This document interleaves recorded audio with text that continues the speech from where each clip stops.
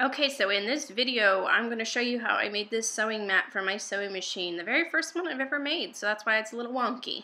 Okay, so I first started by cutting half of a yard of the batting, which I'm doing, and then half of the yard of the light purple fabric and the dark purple fabric. The length I kind of just aired on the side of going longer. So you see I'm still cutting it, trying to get it all even. Half a yard, thing's 18 inches. I had to Google it. So you need 2 pieces of the half a yard long or wide fabric and the batting. And so here I am pinning it all together, sandwiching the batting in between. And then I decided to start sewing rows on it. I thought I was sewing 2-inch rows, but I ended up sewing 1 3/4 inches. If I went back and did it again, I'd probably do inch, maybe half-inch rows, because it was really poofy when I was done. But, I mean, it turned out okay. This mat, I tried to do rows of about 2 inches or so. I don't even know if that's 2 inches, because I apparently can't use the gauge on my sewing machine. No, that's about 1.5 inches, 1 3/4 between each one. So I have that. It should look like that. They don't have to be 100% even. Obviously, you can tell they're a little wonky. They're kind of going down at angles. This one, I try to close it up. It looks a little wonky. I probably shouldn't have I should have just left that alone on this edge. But now I'm going to go ahead and trim up these sides so that way it's even. And yeah, then I'll move on.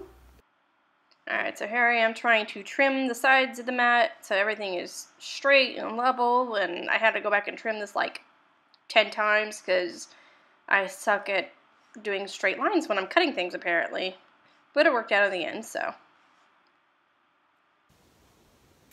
Okay, so now what I'm doing is let me move these pins out of the way. So I want this light purple to be what the side the machine sits on, and I want this dark purple when I fold it up to be in the outside of the pocket. So what I did is I cut a strip of fabric for my binding that right now it's a little bit longer than this is wide, but it's 2.5 inches wide, and I just folded it over in half, ironed it down. And so now the raw edges I'm pinning against the edge of my mat. And then when I have that pinned down, I'm going to sew along this edge 1/4 inch. And then that way I can flip it over. I'll be able to fold this over on the outside, and then I can sew it again another 1/4 inch. So I will take video of me sewing that and what it looks like when I'm done. Alright, so here I'm sewing the binding that I just cut at 1/4 inch on the on the back side, and then I flip it over. Sew it again 1/4 inch to form the top part of the pocket. Okay, so now for pockets.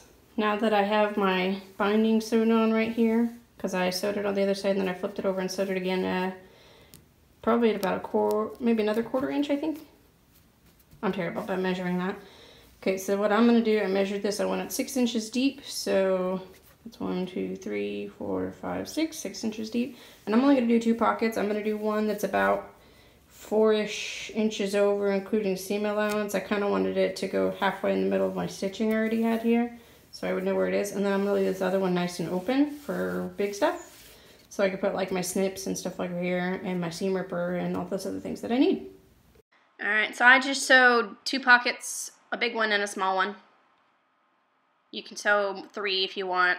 That's all I wanted on here, so that's what I did. So right here I'm cutting strips for the binding that's going to go around the 3 sides. I just 2.5 inches, fold it over.